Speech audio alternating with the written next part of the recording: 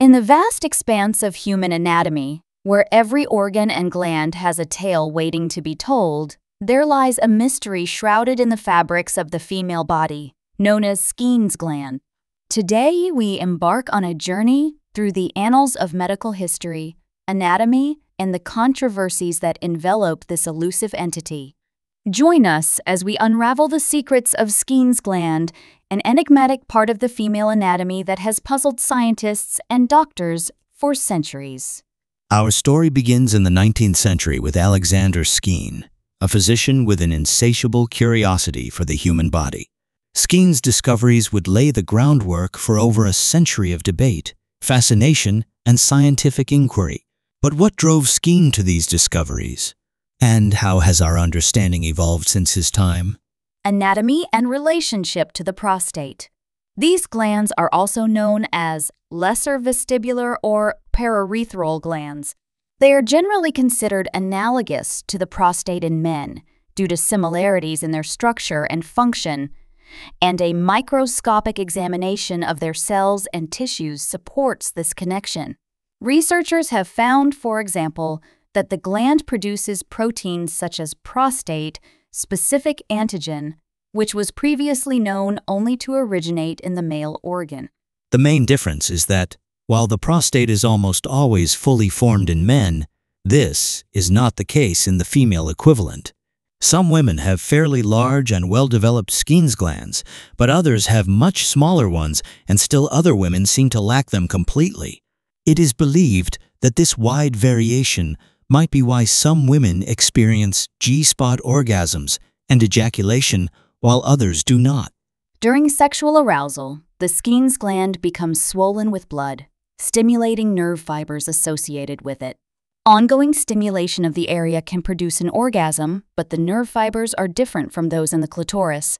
Many women report that orgasm associated with gland stimulation feels different from clitoral orgasm.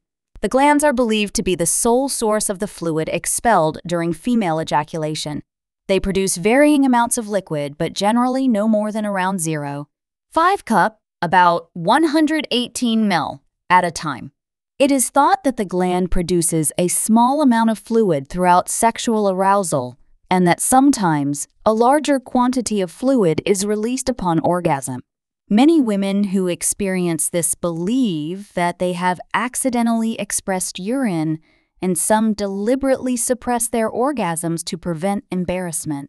The fluid the Skene's gland produces does not resemble urine at all. It's typically clear and does not have the same odor.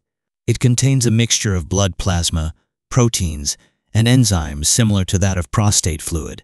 For this reason, and because of the anatomical similarities, many researchers and medical professionals have begun referring to the gland as the female prostate.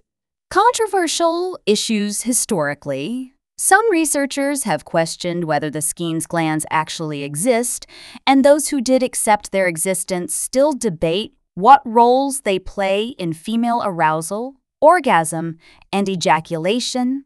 Another question yet to be answered is whether it plays any part in sexual dysfunction in women.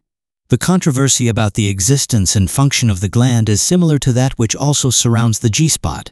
Research studies have produced evidence both for and against the existence of this spot, which is said to be located inside the vagina, on the front wall. Women who report having G-spot orgasms tend to be more likely to also experience ejaculation. This suggests there might be a physical link between the G-spot and Skene's gland, but overall the body of research is considered by many medical professionals to be inconclusive. Diseases healthy Skene's glands generally cannot be felt or seen. Sometimes, the ducts can become blocked by infection, causing pain and tenderness.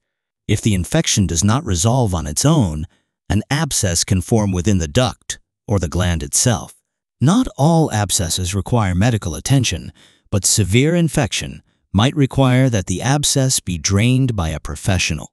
The most common treatment for infection is a single dose or course of antibiotics, typically the same as those used to treat urinary tract infections. Very rarely, the gland can become cancerous. The type of cancer that develops is referred to as Skene's gland adenocarcinoma, and it is very similar to prostate cancer in men. This disease is so rare that only a small handful of cases have been documented in medical literature, but surgery is typically an effective treatment providing the disease is detected early on.